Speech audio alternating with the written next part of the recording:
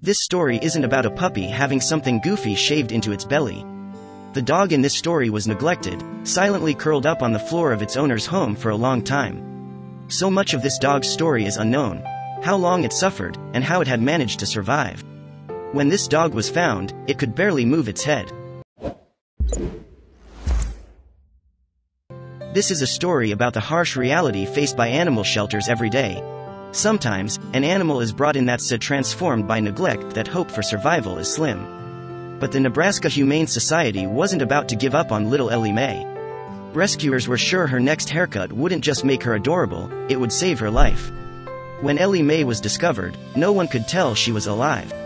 All her rescuers saw was a giant clump of tangled fur on the floor. It looked like something you'd see in Jim Henson's abandoned creature shop.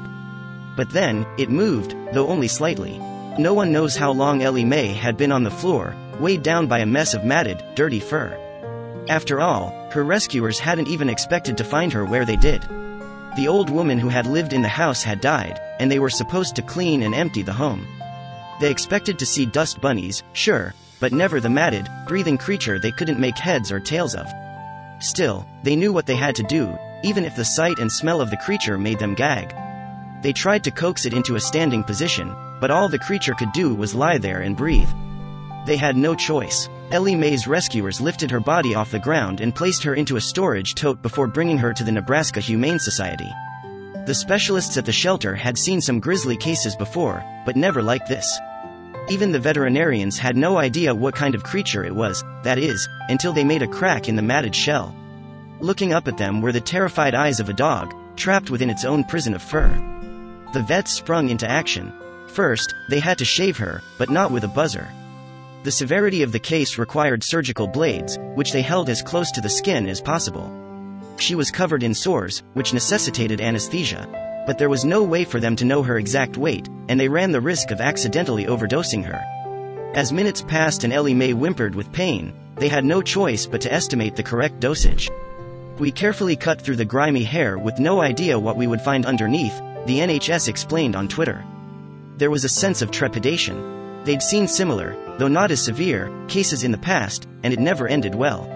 A past dog had matted hair so bad it had cut off the blood flow of the dog's legs, the NHS said. The only solution had been amputation. Other past cases had been even worse. There were other instances where a dog's limbs were strangled and naturally amputated by its own fur.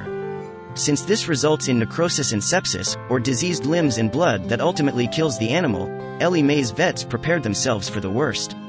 But when they removed enough layers of fur, they saw an extremely welcome sight: Ellie Mae's legs, pink with blood flow. As they continued shaving, however, the vets realized that the matted fur wasn't the only thing preventing Ellie Mae from walking. Her toenails were 7 inches long, and as the NHS described, they were cocooned in hair, feces, and years of grit. The more they shaved, the worse Ellie Mae looked. She wouldn't lose a limb, but she was still in serious danger. After an hour of shaving, Ellie Mae was finally freed. The matted fur weighed 9 pounds, astounding, considering how Ellie Mae herself is just 11 pounds. Still, she was covered in painful sores, and she wasn't much better internally, either.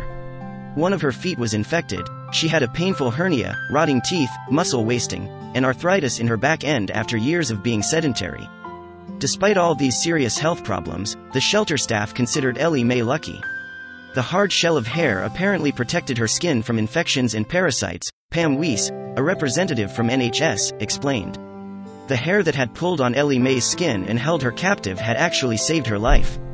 5 hours after she was shaved, Ellie Mae was on the road to recovery. She stumbled a bit as she hadn't walked in some time, the NHS said. Only time would tell if Ellie Mae would survive in the hours after her treatment. After 2 weeks, Ellie Mae had a new lease on life. "She's stronger, loves to explore and greets everyone with a sweet face," wrote the NHS Twitter page. As the vets describe, Ellie Mae is a miracle in more ways than one. Despite years of neglect, Ellie Mae has nothing but a goofy grin for everyone she meets. She doesn't have any issues with people, they described. She's extraordinarily resilient. When they shared the story online, people definitely had their own opinions. "This really proves the importance of those dog owners' emergency window stickers," one user wrote, while others praised the NHS and sent their love to the new and improved Ellie Mae. The NHS had just one response to all the praise. "That's why we do what we do," Pam Weiss exclaimed. "Thanks to the quick thinking at the NHS, Ellie Mae will live to walk, run, and jump another day, and, hopefully, all in the comfort of her very own forever home."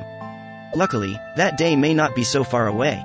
Lazarus the sweet Pyrenean mountain dog lived a life of neglect and discomfort throughout his first 7 years, just like Ellie Mae. Fear plagued the poor pup, who sported a pretty gnarly hairdo. The Tennessee pooch spent those years cooped up in the smelly, filth-coated barn, having no room to run and no sky to see. He was left alone to fend for himself, unintentionally fencing himself in with his own waste. He must have been particularly uncomfortable. Pyrenean mountain dogs have double coats of fur, with a dense, fine undercoat. Without proper grooming, matting can lead to skin issues, and unfortunately, Lazarus endured extreme matting. The matting was a surprisingly weighty mess. Lazarus' fur overgrew to an incredible mass, weighing an astonishing 35 pounds. His life was at stake, and help needed to come sooner rather than later. Grievously, the dog's owner reportedly suffered from a mental illness, having called a relative for immediate assistance, so the owner was no help to Laz. Little did the helpless pooch know, he was about to encounter the best day of his heretofore sad life. Soon enough, after the owner's relative made an urgent phone call, a diligent rescue team of volunteers from the Big Fluffy Dog Rescue, which included 2 groomers, who must have anticipated the challenge of their career, came to liberate Lazarus. To the horror of the rescue team, there was a tremendous amount of dirt and feces blocking the door to Lazarus' barn stall, so much so that the team had to shovel a path to save the poor furry angel. Lazarus was so close to freedom. When they could finally tend to the struggling pooch, the team immediately became aware of some health problems Lazarus had been facing, which hindered his ability to get around with ease. The matted fur, like a swarming, restricting ivy plant covering the building, tragically made it impossible for him to walk. The mutt must have dreamed of running free in a sunny field, chasing cats and butterflies, but would he ever be able to? Gene Harrison, the owner of the Big Fluffy Dog Rescue, said he had no muscle mass and was unable to move around, let alone walk. Although the news was alarming, the team just had to start buzzing off some of that nasty, dead fur without hesitation. It took hours to groom Lazarus, who initially cowered from the rescue team's touch out of pure fear. Once his neck was free from the fur prison, however, he warmed up, realizing that the group of strange humans had good intentions. He calmed down and seemed to realize it, the grooming, was making him feel better, Jessica Kinchelow, one of the dog groomers, said on behalf of Lazarus.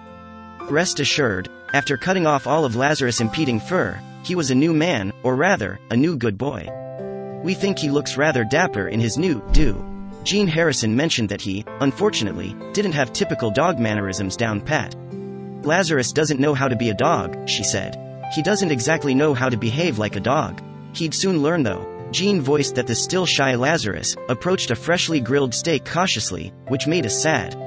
Dogs shouldn't have to be grateful for food, she said, nor should the innocent creatures ever have to suffer. But Lazarus' suffering was now over.